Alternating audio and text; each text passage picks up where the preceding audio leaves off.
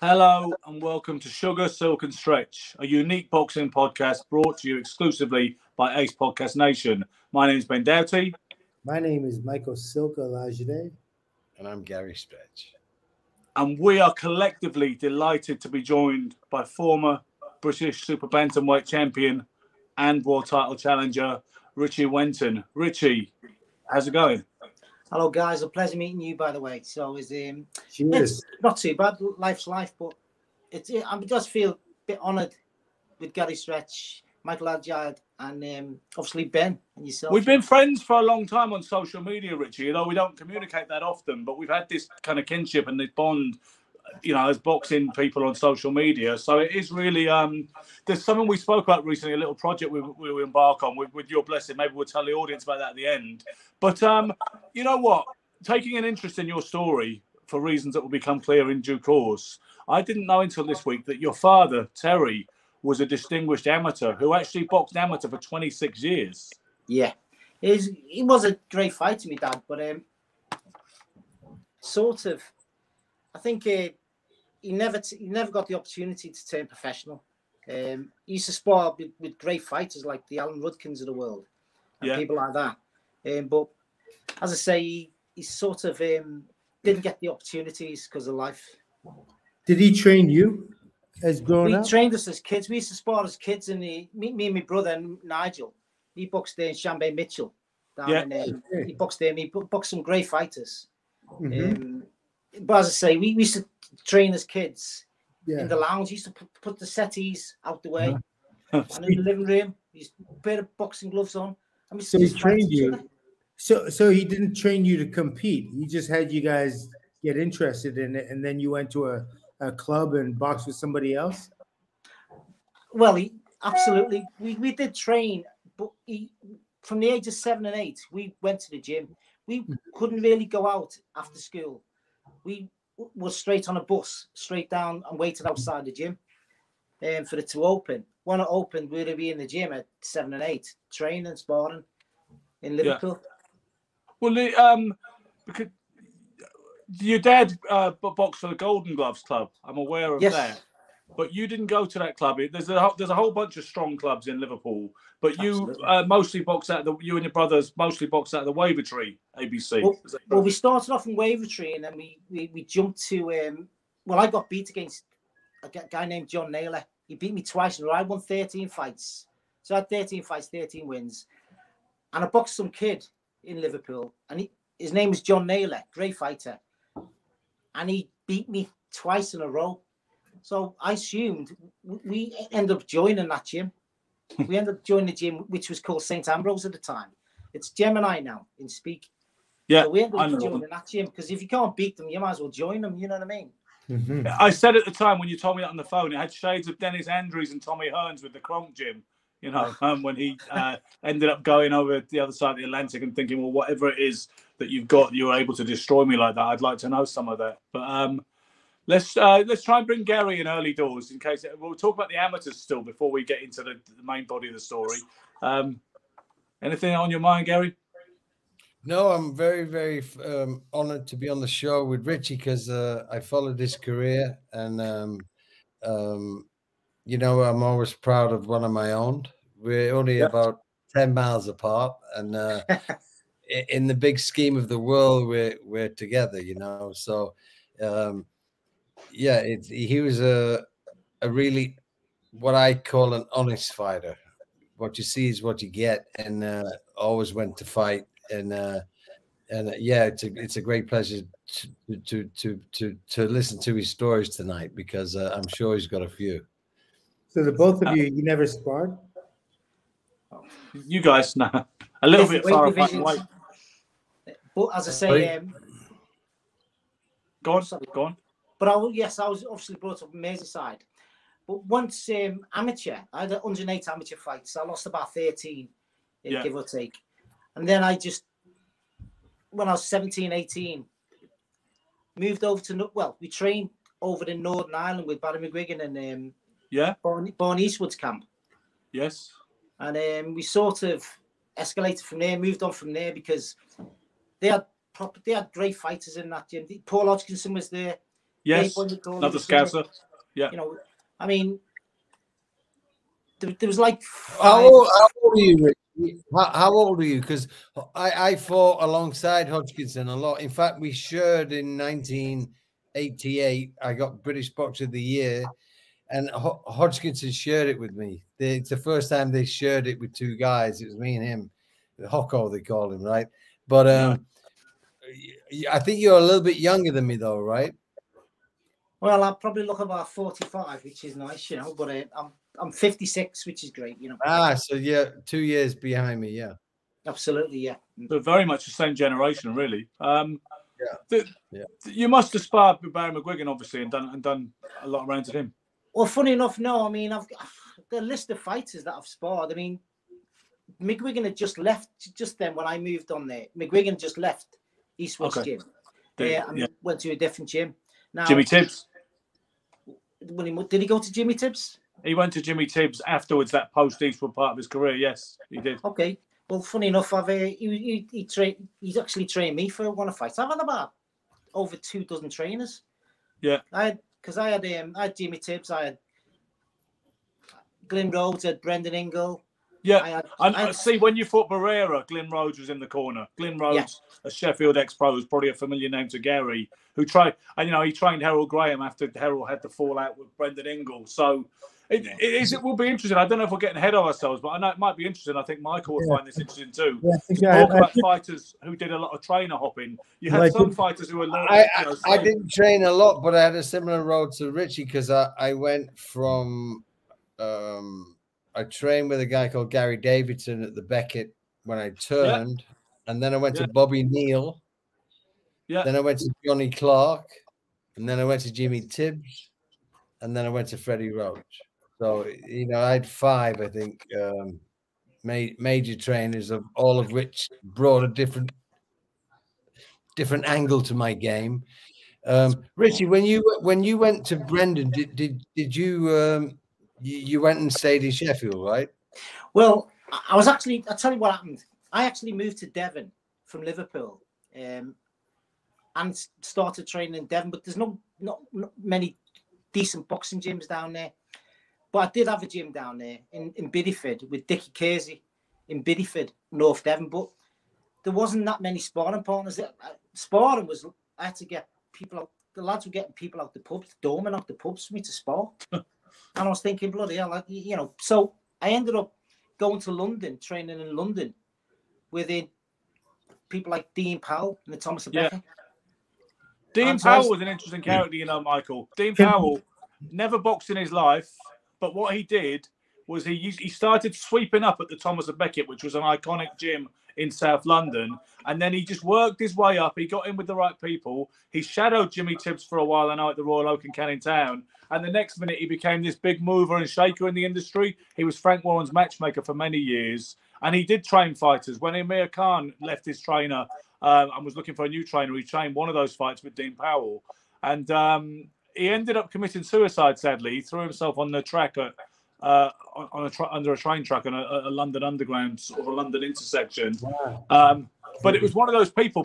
Some people used to say Dean Powell doesn't know boxing from badminton, and the snobbery. They say he's never been in there, he's never boxed. Whereas other people say he knew the game intricately well. But what was your take on that, Richie? Okay, well, oh my God. Well, I'll tell you what, I thought Dean Powell was a fantastic trainer. He's put in top 6 the trainers. I had something like at least 30 trainers, from Eddie Shaw right down to Brendan Ingle, right down to Dave Caldwell was my last trainer. But I trained everywhere. I had plenty of exposure to learning off these trainers and what they knew. I was just rubbing off. But the main place I learned my trade was in Northern Ireland. And what happened? The Eastwood camp, yeah? Yeah, the Eastwood camp. Do you know what Eastwood used to do? BJ Eastwood, do you know what he used to do? We had Eddie Shaw, John Breen, and great trainers there, Bernardo Checker. Well, we're in there, we're training in the gym. Eastwood used to fly in people like Sayal Mambi. Do you remember Sayal Mambi? Sayal Mambi, of course. And Silk will know him. So I'll be sparring with Sayal Mambi. What a lovely, lovely guy. Yes, he was getting on, but he'd come in, he'd be teaching us what we knew. You know, clever. People like Hilario Zapata. Do you remember Hilario Zapata? Yeah. What a fantastic fighter! Probably the best defensive fighter I've ever been in a ring with. Yeah. You know, because I was stuck in the gym. I'll be Richie, let me ask you, Richie, if I could ask you a question. Let the silk in. So, yeah. Thank you, guys. So, as an amateur, you didn't have a lot of success as an amateur, you're saying, but you had great success as a pro. No, he had a lot of success as an amateur. No, he won most of his fights out of 108. Yeah. I won absolutely everything I wanted to win as an amateur. But in senior, I didn't really. I boxed for England, but the ABA's always got beat against one or two guys. Like one was someone called, what's his name, John Davidson. Yeah, was a really tough fighter, and I always got beat with him twice in the ABA's. And I never entered after that. I just thought, well, I'll just turn pro or something like that. So, which I did, and I learned the trade over there. I mean, sparring someone like Hilario Zapata. I mean, Victor Cordova. You've got some great. Dave Boy McCall, who's world champion. I was terrified every day. I used to go into the gym, and I'd have to do 4, 5, 6, 7 rounds with them, and they wouldn't go easy on you. Yeah, you know, it's not just jab and move, messing. But did you learn because somebody told you what to learn and what to do, or did you just learn through the experience? I mean, I learned my trade as an amateur from give or take 11 years of age all the way up to till I was 18. Yeah, and I won national schoolboy titles. I won a couple of them. I understand that part, but I mean, like when you were working with these guys that were, you know, these world-renowned fighters, really in the fight world, did you learn from them? From the whole experience, not consciously, or was it a conscious decision like that was to drop the phone? Yeah. It's blackout. Sorry, did you hear us? Yeah, just missed some of it. I've just fell off the stand. Yeah, basically, Ben, you could tell him what I was saying. Yeah, it was saying, when you said you learned so much in those years in the Northern Ireland camp, sparring with world-class guys like Cordova and Zapata, do you feel that you learned because of the way you're being taught and instructed, or did you learn by osmosis just from that great experience? I learned quite a lot. Can I just miss that question up? Because I'm just trying to hold this camera. No, it wasn't that. It was just, I just thought you'd understand Ben easier than me. Go on, say it again, Ben. Sorry about that. Sorry. In English. I think he was saying, did you learn more? You know, because some people learn from what trainers are teaching them, and they swear by a particular coach and their methodology. And some fighters say no, they just learn by being around great fighters. They learn by osmosis, just from the experience. Which one of them called your? Okay, well, I won't say either. I'll say what I learned off was getting in a ring with the guys, learning off them, watching them. I mean, I was in a gym one day, and one of the lads, Hilario Zapata, was on the speedball. He's hitting a speedball. We're just hitting a speedball normally. He's hitting a speedball with his elbows in his head. Yeah. And it's still spinning around. I'm thinking, wow. You know, learning little trips like that. Obviously, he's skipping, he's doubling up, he's tripling up, he's crossing over. And we just thought, but you learn that when you're sparring people like that. The guy was a great fighter. He'd slip, move. I mean, Francisco Arroyo was another fantastic Panamanian fighter. Yeah. There was a connection between the Northern Irish lot and the Panamanians. Let me ask you sorry. a quick question. I was always a student of the game, meaning, you know, I wanted to learn, and I was, you know, I was always my biggest objective was to learn, and so you go through coaches. I went through 5 maybe, but you went through a lot more. My biggest trauma, I think, in my career was leaving coaches that I got attached to, even though I felt like I've run my course. And to be a better fighter, I've got to move somewhere else and learn more. But I had trauma. To this day, I still have regrets that I think maybe a couple of like Johnny Clark, I love. Like he was such a beautiful human being. And I still have trauma thinking, when I left him, did it hurt him? You know, did it hurt his feelings? Because like I think I would rather lose a fight than hurt my trainer's feelings. And and I have regret for, not regret, you know, I had to try and evolve as a fighter, but I had regret that, you know, but this loyalty thing. How did you deal with a constant movement of trainers and leaving them, because they do get attached to us, you know? Absolutely. I mean, I left Glyn Rhodes twice, 3 times. Jumped over to Brendan Ingle. He won't like me saying this, but you know what? Sometimes you have to be cruel to be kind. Sometimes for yourself, you have to be selfish in that way and look after number one. And I'll tell you what, I split from 6. I had 6 different managers and promoters. You know, I jumped from Barry Hearn to Frank Warren, then back to Barry Hearn, and then back to Frank Warren. Yeah.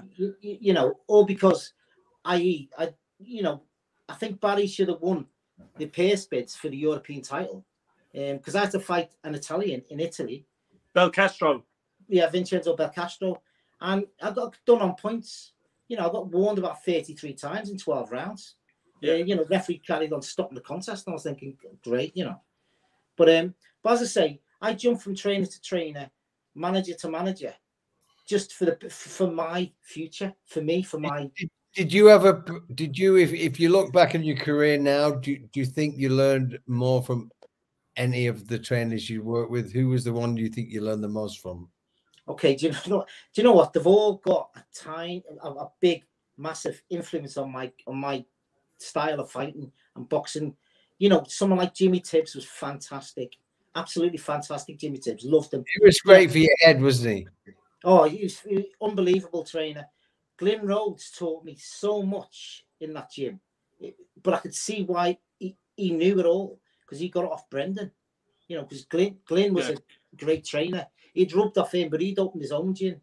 Then, I mean, I'd been sparring Nassim Hamed for 6 months, and doing hundreds of rounds. So, you know, but you learn because you can see what these people have got.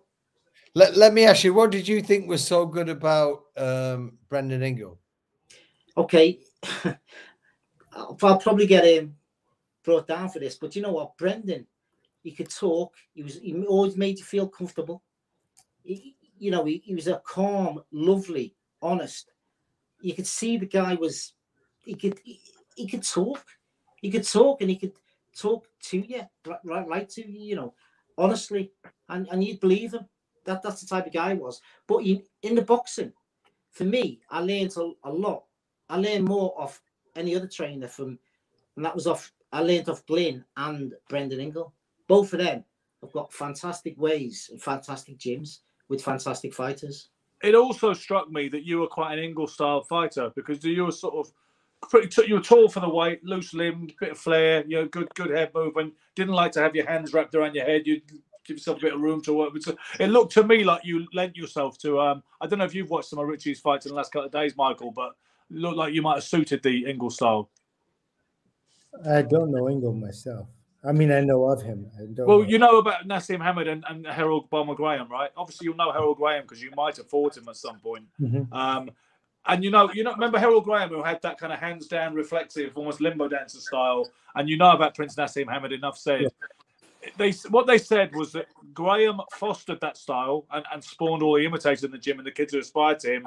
And they were a bit outside the box and left field in their kind of boxing, switch hitters, loose limbed, you know, and relying on reflexes. And then Nassim Hamed took it through the roof. And then there has since become this blueprint known as the Ingle style.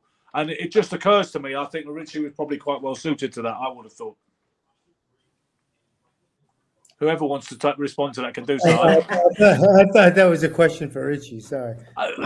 Technically, I asked Richie with Brendan. I love Brendan, and I actually really respect his son, Dominic. I think Dominic is a hybrid of Brendan, for the fact, but Dominic seems to have more structure. You know, he has more structure than Brendan. The thing is with Brendan, because again, I analyze things. I analyzed at the time. I analyzed after I retired. Now, there's a very complex line you draw. Like, when you fight a fighter who doesn't know what the fuck he's going to do himself, it's very difficult to work someone out who doesn't know what he's going to do next himself. So, you know, so Dominic had this, he embraced this unorthodox, strange, whatever, but I think the tumble of that style came with Barrera, you know, because not that it brought the whole style down, but there was something about, I honestly felt, and I love Naz, it's like when Holyfield fought Tyson, I thought, you know, Tyson's now he's gonna weather the storm. If you can weather the Tyson's like a cat, you put him in a corner, it's very dangerous. But if you get past the first 2-3 rounds, and you're I honestly felt Holyfield would beat him, and he beat him well. I honestly felt Barrera would beat Nassim, based on fundamental boxing, solid kind of structure.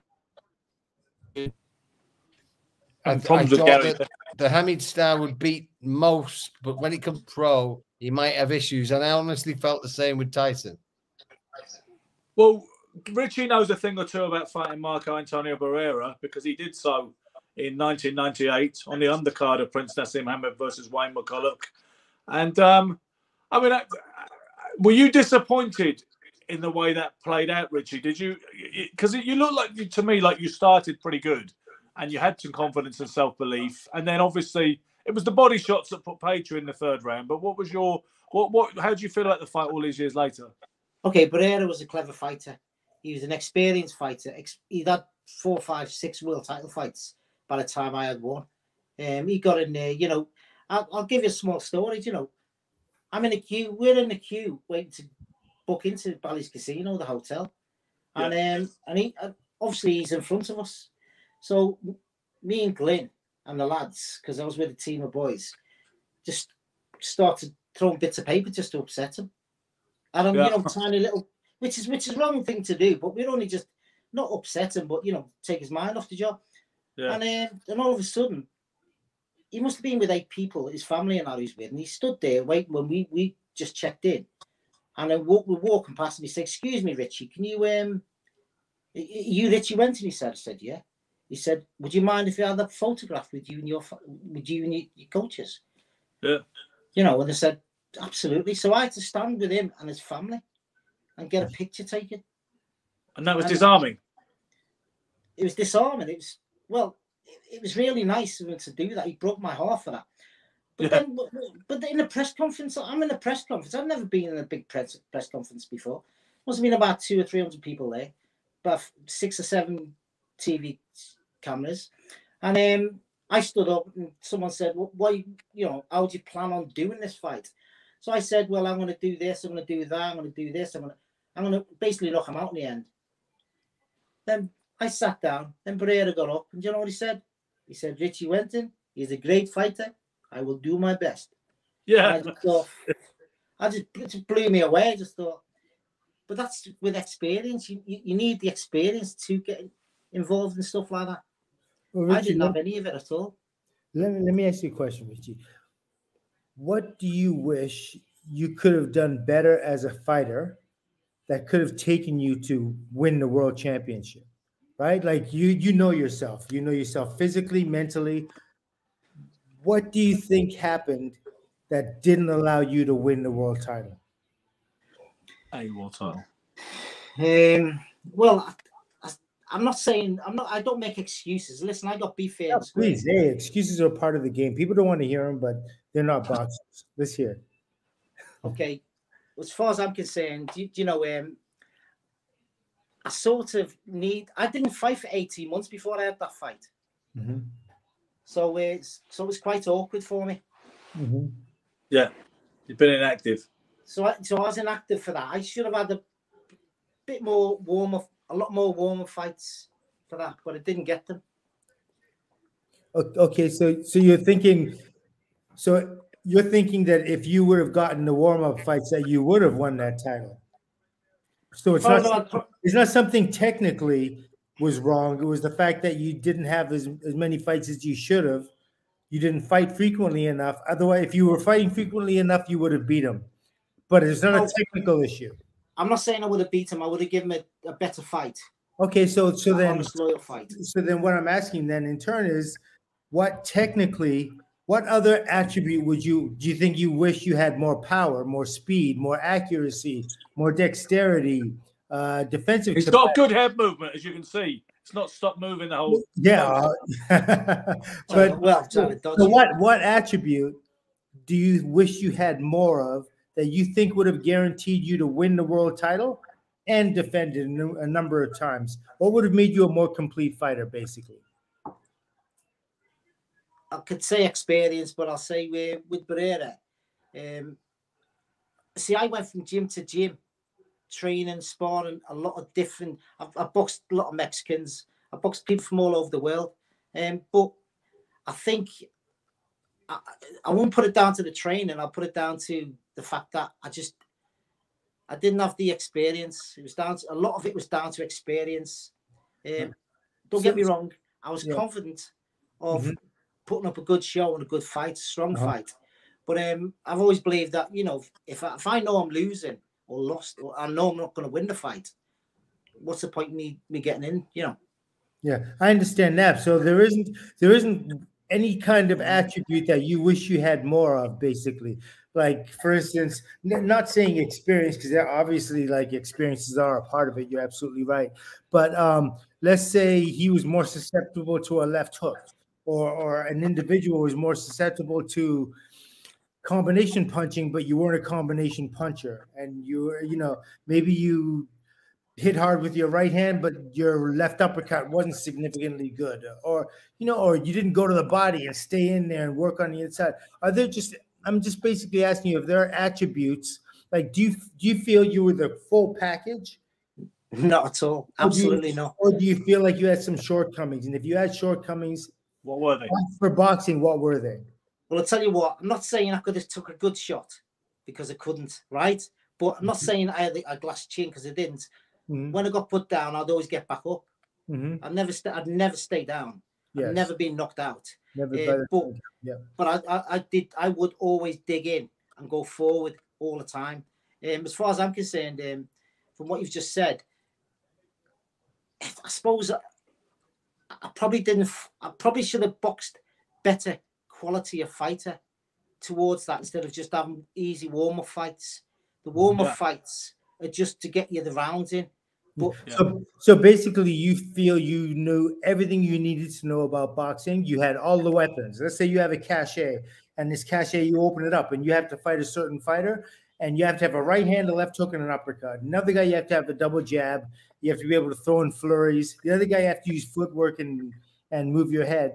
What I'm asking you is, and what you're saying is, those things don't matter. You could do whatever you had to do to win the fight, but there was something outside of the actual competition itself that stopped you from becoming world champion. Okay, everyone's got a plan before they get in the ring, right? My plan for Barrera, right? I'm sat there. I had a plan for Barrera, right? And I tell you what it was, exactly the same as what Junior Jones done. And double jab, right hand, left up, move away, move round. But Junior Jones was a harder puncher than me. So I could see. And he had a classical Tommy Ains type of fight style. You know, which was, I didn't have none of that. The way I fought is I jab and move. And, you know, if I have to stand and fight, I will stand and fight. You know, so unless he knocks me out, I'll knock him out, you know. But I didn't stand and fight with Barrera, because I knew he hit me with a body shot. You know, I tell you what, I'm in that ring and I'm hitting him with one or two shots, and he's just putting his hand out. He's just sort of jabbing, but they were light jabs, and I was thinking, what's that?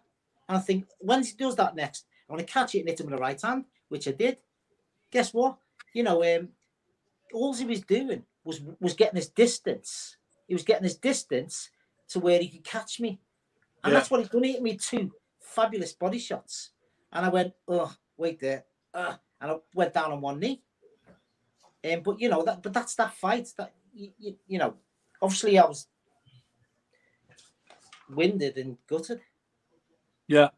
Well, let's go back a little while to your unfortunately tragic British title winning effort. I was interested when we spoke about this on the phone earlier in the week that you said to me when you went into the fight in April 1994 with Bradley Stone for the vacant, I believe it was the very first inaugural British Super Bantamweight Championship. You told me you weren't actually expecting to win, which seems a very strange thing for you to admit, but you said you simply thought, I will have the honour of being a British title challenger, and you didn't think beyond that. You didn't feel like you were going to win. No. Don't get me wrong. What the British Boxing Board of Control done, they got the top 4 8 stone 10 fighters in the UK and put number 1 against number 3, number 2 against number 4. Now I was ranked number 2. Bradley Stone was ranked number 1. No, but Bradley beat Tony Silkston. He's died now, hasn't he? He died. Yes, I believe he passed away. Yes, years ago. Yeah. So and I was due to fight Henry Armstrong.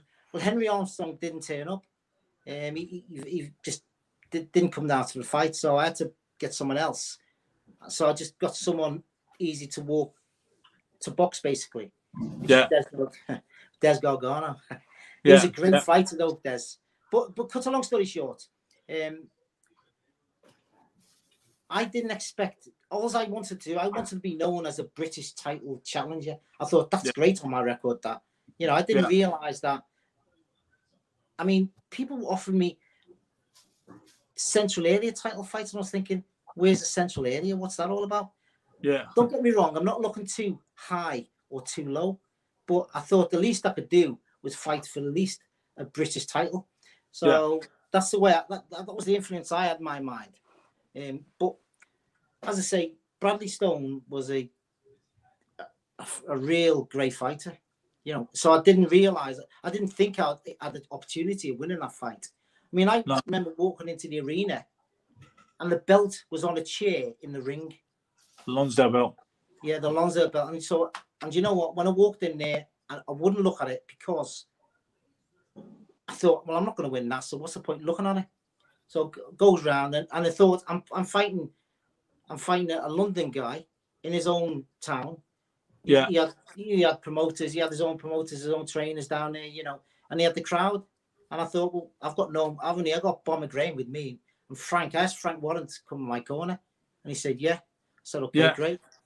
And Glenn Rhodes, obviously. Yeah. So, but I just thought I'll just do the best I can. And I could see what type of fighter he was, because he was a strong fighter. He was a pressure fighter, coming forward all the time, good shots, strong. All I wanted to do was jab and move. I just wanted to survive 12 rounds. Yeah, which I sort of did. Obviously, just so Michael is fully aware of this, and I think Gary is, Bradley Stone unfortunately passed away after losing to Richie in a grueling affair. Several days after the contest, he passed away. And there's actually a statue of Bradley Stone outside the old Peacock Gym in Canning Town. So he's one of those, fistic martyrs Bradley Stone became. How did it affect you, psychologically, Richie, going forward? Because I've known fighters before who had a tragic incident like that on their record, and it affected them in a variety of different ways. Okay, well, I didn't expect to be asked about it. Yeah, but no one, when you get in that ring, no one expects that to happen. That's no one even contemplates that. Boxing is a dangerous sport, but I would never dream of doing that or being involved in anything like that. And it just blew me away. Broke my heart, broke my mind. I mean, the fight after that, I didn't know what to do with my career. I'm in a ring with I read too much of the press as well. When you read too much, that's what broke it up. So I just read too much. I was involved in the media too much, and I shouldn't have been. I should have just stayed out the way. Off. Yeah, but did you think of quitting? Did you think of retiring and think I'm going to do this? Absolutely. Anymore? Absolutely. I had a fight against some guy named Neil Swain. He was a great fighter, but I was better than him. I knew I was better than him, but we're in the ring, we're boxing, and after 3, 4, 5 rounds, I was about to nail him, and I was winning the fight. Don't get me wrong, but I just ended up walking away. I then walked back to my corner. I just thought I'm not bothered about it. I walked back to my corner, and I was obviously highly ranked then. But so just psychologically, you just stopped feeling it. You didn't feel the energy. You didn't feel the urge to defend yourself or hit anybody. Both. Yeah. I didn't even want to be in the ring. I didn't want to even be in the hall, in the arena. I just wanted to be home. Where do you think that? What did that sprout from? That sprouted directly from, like, you'd never experienced that before, but just because of what happened, the unfortunate circumstances of the fight, where a fighter was died from being in the ring with you, but it could have happened possibly with anybody that got in the ring with him. Don't you often think, like, a lot of it is leading up to the fight, like really terrible sparring, consistent sparring when you're getting hurt and your trainer keeps putting you in the ring, that it's, all that responsibility can't ride on your shoulders 100%. I just had to get through it the best way I could, and the best way I could. Did you get over it and start feeling better about your career a little later? No, I tell you what I've done. I was living in a place called Clumpton in Devon, and I was in a little flat, and I was British champion in a little flat, and I had no money. I had nothing, and I thought, you know what? I just walked away from Neil Swain's fight, so just let that go. But I had no money, so I thought, okay, what am I going to do now? So I just thought to myself one night, I thought, I either sink or swim here. I'm going to have to fight or not fight, because I had to fight a mandatory challenger, who was Paul Lloyd. Yeah. And I had to fight him in his own area of Merseyside or Chester. It was Ellesmere Port.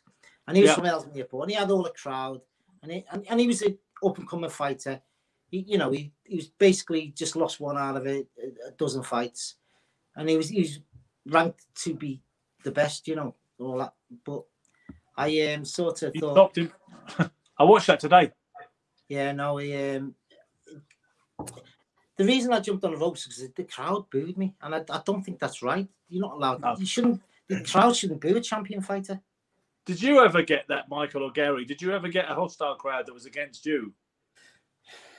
Yeah. Yeah? Yeah. I had one. I had one in Fiji. Okay. That was really wild. That whole experience is crazy. And in fact, somebody who's working my corner, who was from Fiji, he was a Fijian gentleman. He was the fourth guy in my corner. There was a title fight. And he actually passed away. He had a heart attack in the 8th round. So for God's sake! Yeah, he had a heart attack in my corner, and really? And I know the whole thing was really bizarre. It was really bizarre. Great gentleman too, really nice gentleman. But that whole thing, we've received death threats beforehand. Yeah. So is he gone? Yeah. Gary, what about you? Do you ever have a hostile crowd, Gary? I had a big issue with the fight before George Collins as an amateur in Coventry. I fought a guy like it was kind of racially charged. I don't know what racism is because I'm so against it. Like, for me, it's one of the few things in life that disgust me. Like, when people talk race and stuff, I don't even want to deal with it because it just makes me puke. So, but I got caught up in this thing. My opponent was a black kid, and I was in Coventry, and everyone wanted, I guess, to fight Collins in the final, George Collins, and we got into this thing, and I got caught up in it myself, not in the racism, but in the needle, and I knocked the guy out. And I stood over him and kind of did a fucking one of these. And it went off the crowd. And I had a few of the boys there with me, and with police escorts getting us out the fucking it was insane to get out, just to get out the ring, and then they got us in the changing room, and they got us out the back door of the fucking venue, and then we went out to celebrate, and was in this club, and then my mate said, "Oh, I think we've got an issue," and I guess a lot of the supporters was in the club, so we come out the club, and there was about fucking 200 guys and 4 of us, and my friend ended up in intensive care with the brain tumor. Like they smashed him. We all got semi-smashed to bits. Not me so much. I was lucky. I was in the midst of it all, but somehow me and my 2 brothers. It's funny. I smashed a guy, and when I cracked him, there was a policeman right next to me, so they threw me in a van, which saved me, because if they wouldn't have threw me in the van, they'd have killed me, because there's, I kind of cracked a guy, they threw me in the van. Then my brother cracked another guy, threw him in, and they threw him in the van. My other mate was unconscious, he got hit with a bat, and we're just about to drive off, and my other brother is fucking in the street on his own, and he's dead, because if they drive off, he's on his own with 50 guys. So he just nutted a copper, and it saved his life. And the funny thing was, when he went to court, they accepted what he did as to save his life. Do you get me? He said if I was dead, so they kind of let it slide. But yeah, it was very, very scary. You get caught up in these situations, but that was a scary time. But the thing is with boxing, it's emotional. It's a fight. You get caught up in it, and the crowd gets caught up in it, and it's exciting, but it can be pretty scary and pretty stupid, Ben, can I ask Richie a question? Why not? That's what we're here for. Okay, well, thank you then. I saw you were about to purse your lips, and I was like, wait. You know how to read me now. You know my stuff. I was like, purse or wallet with your lips. Okay, so the bad joke, boom. Okay, so I got it. Yeah, cool. So Richie, how many times? This is and this is actually for everybody on this panel. I could adjust this to everybody. How many times have you been rocked or dropped or wobbled in boxing, sparring, amateur fights, and actual fights? You speak very clear, and you think obviously very clear, and there doesn't appear to be any cobwebs whatsoever. Like you have no residual. Unlike some people from boxing, unlike some of us, yeah. Gary's all right. Like Ben got hit with so many uppercuts he can't grow hair. It's crazy. No, exactly.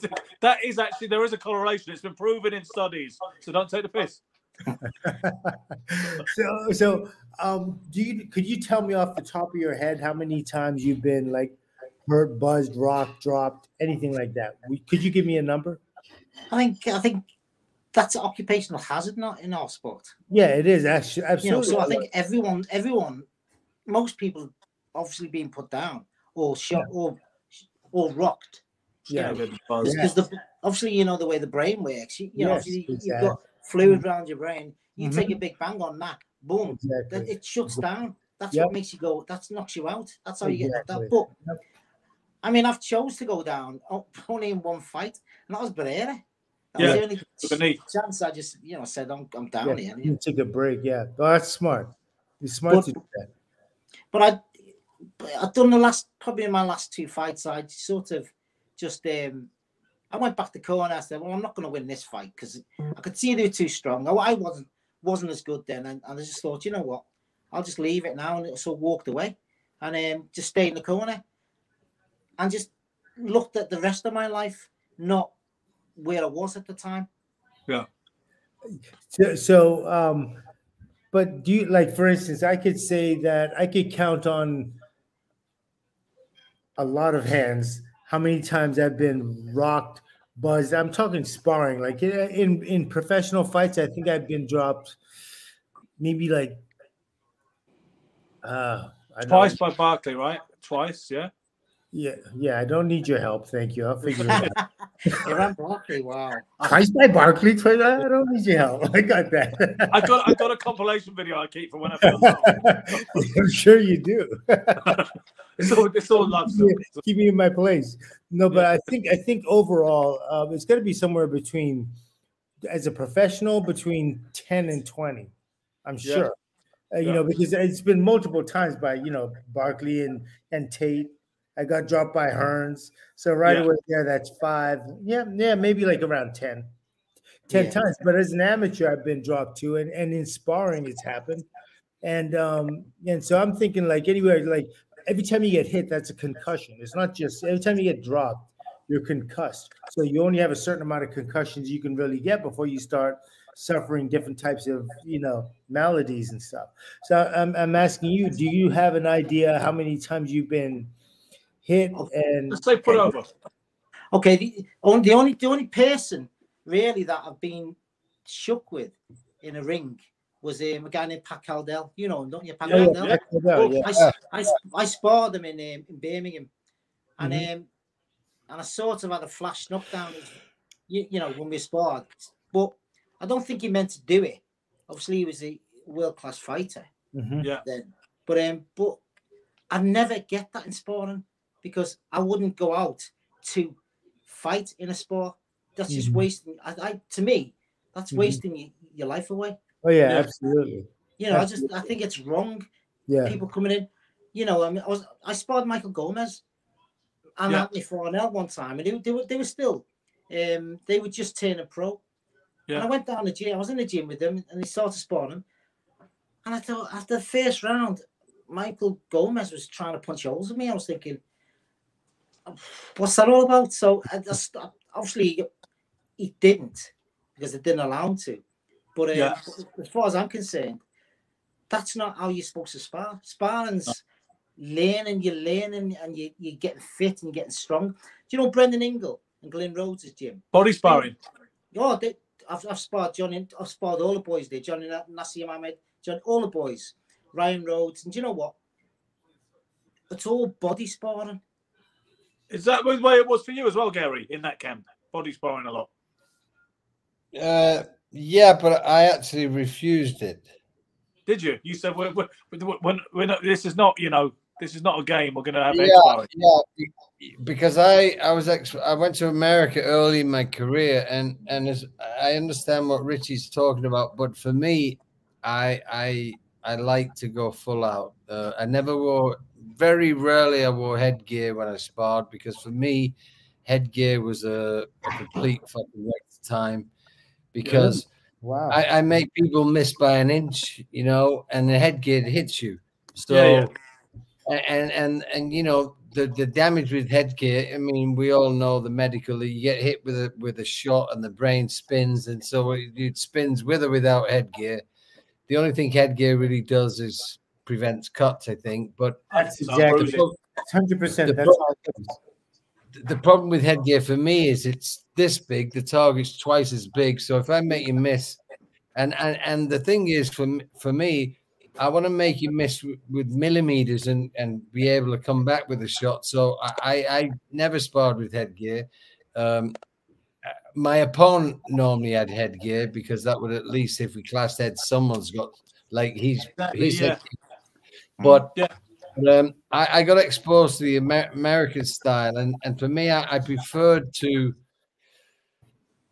have a full-on spar so that it wasn't a shock when I got on a ring, and you know it was like I got used to full-on. And in my career, Eubank put me over with a flash knockdown, and then I got dropped by an Argentinian, which it looks pathetic really because he touched me. It was like I look like I'm chinny, and I'd never been dropped in my career, but it was actually a slip. But it's a weird. I knew a slip, but you couldn't tell because I remember looking at the frame on the screen. You couldn't see my legs, but I kind of put one leg on top of the other, and he just skimmed me, and I went over, and everyone went, "What the fuck?"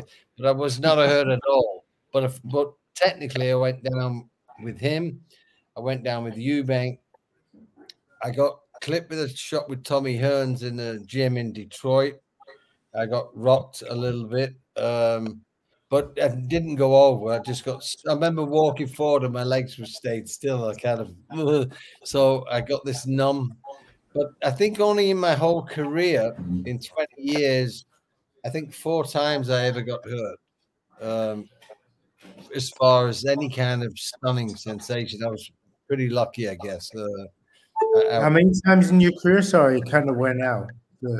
Twice in the ring and maybe twice in the gym in a 20-year, well, you know, an 18-year career, and I never really got hit that much. So like 2 concussions. That's it. Like 2. Not even concussions. I got hit with the shot that I felt. You know what I mean? It's like wow. I remember, you know, you get hit with a shot and you go, whoa, that kind of sensation. I obviously got caught a few times, but never hurt at all. So, and I put that down to luck, not, you know, obviously I was a kind of a not defensive fighter, but I had good reflexes, but it happens. And so I don't say it in a way in which I was good. It's just, you know, you get caught. Anyone gets caught. It just happens. Yeah. I was lucky enough that I actually didn't really get caught that much in my life. So, yeah, maybe 4 times in and out the 2 in a fight and 2 in the gym. Okay. So it's funny because I was speaking to a gentleman today, Mike Colbert, who you know from who fought Duran. Fought Duran, yes, good fighter. And he was a teammate of Marvin Hagler, so he trained in the same gym anyway. And you know, I told you that story of the one kid who said he had dropped Hagler. Johnny Banks Walker. Yes, Johnny Banks Walker. And there was another kid by the name of Bob Patterson. Yeah. Who was a middleweight, who also was known to have dropped Hagler. I'd found out in the last few days. And so I asked him, and he said, no, there's absolutely not. He knows the guy who he was. And it's amazing to me how individuals can go through. I mean, it just must be the way you're. You know what's funny? I never got hurt I got hurt with Zuma Nelson sparring, but it was my arms who kept fucking hitting my arms, my elbows, and my hips. So it wasn't on the chin, but he was banging me on my arms, my shoulders, he hit me on my you know, on my what's this muscle? The bicep, tricep. Bicep. Like he I remember the day after the spar, I took a shower and I looked and I was completely black and blue. My arms, my hips, you know. So yeah, you can get beat up, but not always on the chin. You know what I mean? He was just a fucking nightmare. He used to hit you everywhere. So Richie, so you feel like you pretty much, you know, you've dodged you do anything right now to stay current, to stay active, just, you know, you don't worry about your brain or nothing like that. Like a lot of fighters should. I know a lot of do you continue to work out? Oh God, no. Jesus, I've done all my training. But as far as I'm concerned now, do you know, where I go on walks, I enjoy the life I live. You know, I go on walks. Sometimes I go running. Sometimes I go down the gym, look after the kids. If I'm in the gym with the kids and the sparring. In fact, listen to this. I was in my mate's gym, Regan Denton's gym, a few months ago. And I said, well, I got these 3 kids. These up to 16. But they do one or 2 of them are bigger than me. And I thought, okay. So I said to one of the kids, I said, if you don't punch hard, if you don't let it all go, I'll catch you with shots, because I don't hit kids. You know what I mean? I'll just slip, and I was teaching them and that. Next thing, I'm in the ring with them sparring, and bloody hell, I sit, boom. I thought, this guy's gonna knock me out in a minute. One of the kids, and I said, that's it. Yeah. Well done, good lads. That's it. You know, walked away. I couldn't do that. I just whoa. Yeah. But yeah, no. The worst thing I do now is go walking. I don't mind walking here and there. You know, but Do you As far miss as your that suitcase? boxing, I think everyone's got to be aware that that if you're, as Gary said before, you know, he spars. I was in the Eastwood gym, and you know, every single 6 days a week, I'd be terrified. Sat next to Paul Hodgkinson, sat next to Dave Boy McCauley. I'd have to be in a ring with the both of them, and you know what, running through rounds, and they would look to punch holes in you. You know, I had to I basically survived. I survived. What do you miss most about the game? It's fitness. Michael? I actually miss the fitness. You know, going to the gym in a routine twice a day. Sometimes, you know, I'd start training at 7 o'clock in the morning till about 9. Then I go to the gym about 2 o'clock, 3 o'clock, do sparring. You know, that's the way. That was the routine I had every 6 days a week. Running, then I go for the jog of a night or a walk. As I say, boxing's I don't know. I mean, it's a great sport, but it's a hard, dangerous sport. It's hard on us ex-fighters. Right? That's why it's better when you start younger, right? Because Michael, what do you miss about your career? Yeah. I don't know that I miss anything really, because it was like from day one, it was very traumatic, and it stayed that way all the way through. You know, no matter what level, there was a lot of trauma at every level. Everything was a fight to get everywhere, to get over to the East Coast, to get to New York, to get to the Canadian title, the Pacific Northwest title. Everything was traumatic, and so now when I'd stopped fighting when I was like almost 26 years old, and that's pretty early. I had to stop because of my eye, and I was just burned out. Like I just didn't have that fight in me anymore, and I didn't miss it. I mean, there are times when you're frustrated and you want to like just crack somebody, and you say, "Oh, you wish you were fighting again." But generally, I haven't looked back from 26 years of age or 25, whatever. It's funny. Someone asked me the other day, "What do you miss the most?" And I thought about it. 2 things: winning. It's not every day you win, right? You know, whether it be a fucking. So winning, the actual art of winning something where you actually win. And the other thing for me, I miss the taste of food when you're really hungry. Yeah, when you suddenly treat yourself. You know, like you really get that fucking like you're starving. The funny thing is that I tell people, you know, I remember being in the gym and dream about a milkshake when I'm cutting weight. I think fucking strawberry shake at a burger, right? As soon as you get on the scales and you can have it, I don't want it. The mind is so fucked up, right? Like I dreamt about it for weeks. I'm gonna have the fucking amazing fucking shake and then you get on the scales and then you get off and you've made weight and do you want a shake? Yes, no, I'm fine. Ricky Hatton used to have a fry up, didn't he, on the morning of a fight? Ricky, once he made weight the day before, he would have a big, massive fry up in the calf on the morning of a world title fight. That was his thing. I don't know what you think about that.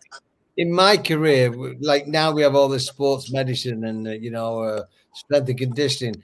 I used to run at 5 in the morning, like 5, 6 in the morning. I'd come back at, let's say I ran at 6. I'd come back at 7, have a full English, you know, and then I'd go for a walk for 20 minutes after the fucking breakfast, go to bed maybe for a couple of hours, get up, train. But yeah, and then I would do that. I would then be the lunch and the dinner were much more, you know, strict, and I'd do it. I'd have my full English stuck in the morning many times, and then, you know, about 2-3 weeks out, I would start to cut, and it'd get very strict because junior middleweight hurt me. I'm 6'2", so to make 11 stone was not easy. I walk around 12 and a half stone, and I'm lean at 12 and a half stone. So to get down to 11 stone was tough for me, but that was my best weight, but it was a process, you know. I would get down to with the good dieting, I'd get down to 11 and a half stone, and the last week, the last 6-7 pounds was tough. You know, swilling water and spitting it out day before. Yeah. Yeah. So, it's a fun game. So Richie, as we're drawing to a close, I'm very mindful of the fact that we've focused on a fight that you lost to Marco Antonio Barrera and a fight that had a tragic ending. And I don't want that to be all she wrote for this particular episode of Sugar Silk and Stretch. So can I ask you what your proudest achievement was from your whole career in the ring? Okay. Boxing Paul Lloyd. Yeah. Because you know what? He was a mandatory challenger. He was a great fighter. And I had everything against me. But you know what? I pulled out the bag. I actually won the fight, but got the Lonsdale belt. Outright. Absolutely outright. And you know what? I sort of stood up, like you stood up and to be counted. Wanted to be counted, you know, and I realised that then and thought, there we go now. Let's move forward and see where we go in this world. Sorry. Go on, keep going. Yeah, I mean, the crowd all booed me and so on and so forth. And I thought, well, you know, obviously the only way he's going to beat me now is by me getting knocked out. So I stood and fought. And it's not a fight that I fight. I'm sort of like a box fighter. Yeah. But I ended up just toe to toe, stood in the ring, stood in the middle of the ring and thought, come on, you know, if you're going to win, you're going to win. If you're not, you're not. So I just stood there, but I didn't think I was going to win that fight. That's the reason why that's another fight I didn't think I was going to win. Don't get me wrong. You're supposed to, listen, if I tell the fighters all the time, go in there because you can easily win that fight. But, you know, with myself, I'm doing the opposite of what I thought. Yeah. So I'm telling them to do the opposite. You know, but once I did get in that ring, I wasn't nervous. I just treat it as a sport, but with a lot more power. So that's the only way I could feel better. So you kind of caught like lightning in a bottle. Do you wish you would have approached more of your fights like that? Absolutely. I mean, don't get me wrong. I mean, the Barrera fights, Barrera's a great fighter. That's all I'll say. You know, I'll never bring the guy down. I mean, but I boxed people like Mark Too Sharp Johnson. Do you know him? Yeah, of course. I boxed Mark, and yes, it might have been his second fight of my 8th fight, but you know what? I beat Mark, but what a fantastic fighter! So I'd say he was probably the best fighter I've been in that ring. Barrera. Yeah, he's great. Yeah, rather than the Barrera. Barrera's a tough Mexican that stands there, body shots, head shots. Good footwork, good strong, you know, forward pressure fighter. Not a guy that's going to be dancing around. Whereas Johnson, what a fantastic! He hit me 3 times before I even put my hands up when the first bell went. That's how fast he was, and his skill, his speed, was second to none. And you know, I still admire him now. You know, he was a great fighter. He's been all but forgotten as well, hasn't he, Michael? It's interesting because he was a serious pound-for-pound contender. Inevitably, he wasn't really getting the exposure or the credit because he's a smaller guy, and that's just the unfairness of boxing and of life. But Mark Too Sharp Johnson, it's one of those guys who really has been all but forgotten, even in the circles, nearly. Yeah. Hardly talked about anymore. I mean, it happens with. I remember when Bernard Taylor. Yeah. Express, incredible fighter coming out of the amateur. Express. The BT Express. Remember when he fought Barry McGuigan? He stood McGuigan on his head. Yeah. 4 or 5 rounds.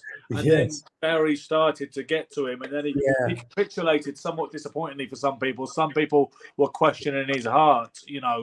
But his position provided a pretty compelling argument that Bernard was in a lot of distress and was dehydrating and, you know, was having a lot of problems, and he did the right thing pulling him out. But I remember thinking, what a beautiful boxer he was when in the first few rounds of the McGuigan fight. And he drew, don't forget, with Eusebio Pedrosa too. Exactly. Guys like that, that was a nearly world champion, fellas, back in the day. I know I go on about it, but these days it's like every I want to use the C word, but it's like every guy's a world champion. You know what I mean? Yeah. You know, and at least Richie owns the Lonsdale belt outright. That is a legacy, and that is an achievement. That's a beautiful belt. I can't believe like everyone's title belt should look like the Lonsdale belt. There you go. Do you still have it, Richie? Oh, absolutely, yeah.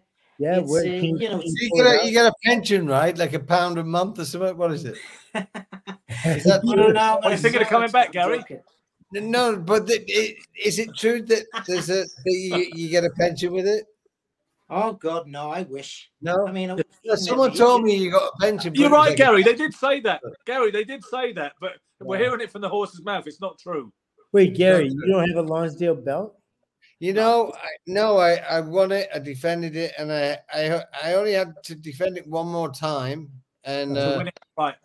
To win it outright. And I was persuaded by Frank Warren, because he had another junior midweight, Tony Collins, at the time.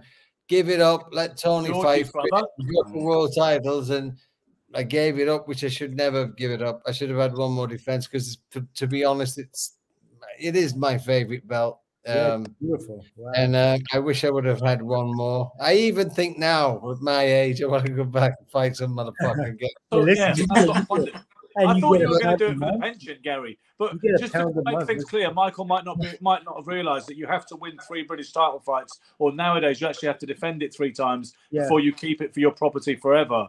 But and that's my one regret, that I gave it up. I should never give it up, but I gave it up. I beat Cooper, and then I fought Derek Wormold, who was a very good fight. He was unbeaten when I fought him. I knocked him out in a round. And I should have done it again, just because at that time I just needed one more win, but I gave it up, you know, under the bad advice of someone. But, you know, it's a beautiful belt, and I'm sure Richie's very proud to have it. You know, I wish since 1909, there's only 161 of them ever been won. Yeah. See, I'm so stupid, but I'm still mad at myself. Yeah, you know, 161, not 162. Go like this. Well, it might be 162 now, but you know what? It could have been, but it was never gonna be, right? Well, on the subject of legacy, as we're drawing to a close now, and I want to draw to a close, even if Silk suddenly says he's got another half an hour in him with the next thing he leads us down. Because I don't want to keep Richie forever. Richie, so in terms of legacy, I believe you're thinking of writing a memoir. Well, I'm going to do a biography. I think, obviously. I'm thinking about doing something yet, and I think people need to know what it's like to walk into a ring. Yeah, people. You know what I like about you, Richie. You're extremely humble, but you're extremely inspiring, because he's so honest, and he's not afraid to say, you know, I knew I was going to get beat this night, or I knew it. It's like most fucking people, they're shit, and they say, I was going to do this. I don't think I've ever met a man who's as honest as Richie, that listen to him tonight. Listening to him tonight, it's impressed me a great deal. Obviously, I liked him as a fighter back in the day, but to actually get to know him a little bit today, it's inspiring that someone can be just so honest and open, and no ego, and say it the way it is. And I think you should write something, because I think that you will inspire people, because we're not all supermen. Everyone thinks like it's the dream you cannot have. But when I hear Richie talk, kids will say, you know what, he's like me, so maybe I can do it too. And I think you'll inspire people, because you know, there's this myth that we're all supermen. We're not supermen. We're just regular guys. And I think Richie is a great ambassador for that. So I'll be the first one to buy it if you ever write it. On that subject, because I believe I did say to Richie, perhaps we could make this little small announcement. Not that we have a massive viewership on this show yet, but Richie had called me early in the week and asked me if I would collaborate with him on the book and help him put it together, which I consider a great honor. It's something that there was no way I was going to turn him down on that particular account. So we're going to get our heads together in the next few months, however long it takes. We're going to go through that process, and we will get the Richie Wenton story in all its glory down in some readable format. So for any of the viewers who are still watching us, watch this space. Richie, it's been a great pleasure to have you on the show. So we've known each other kind of a long time, but it's been nice to make this proper connection, have a conversation with you. You're going to get sick of the sight of me in the next several months because we're going to be collaborating on your book. Thank you for coming along. Well, can I just say, good final word, that, do you know what, Michael, it's been a pleasure. You've actually got one of your families living in Speak, haven't you? Sorry, in Nedley. Is it your nephew? Yes. My mom's sister's kids. Yeah. My mom's brother's kids. I'm sorry. So yeah, they live over in Nedley. Yeah. Well, it's a pleasure meeting you, and it's a pleasure, Gary. It's an honor meeting you. You know, you're both great guys. Obviously, I'm good friends with Ben, so you know, but keep in touch and we go from there. God bless you. All the best, Richie. It's been my honor and my pleasure. Thank you for watching. Thank you. Yeah, but I just want to say in closing, you two were really disciplined this time, by the way. When it's three of us, it's a free-for-all sometimes, but you two were very mindful of the fact we have 4 talking heads on the screen. I thought you both excelled yourselves with restraint and professionalism, so take a bow. In the meantime, everybody else, be lucky, keep punching, don't do anything we wouldn't do. Thanks, Simon. Cheers, guys. Peace out.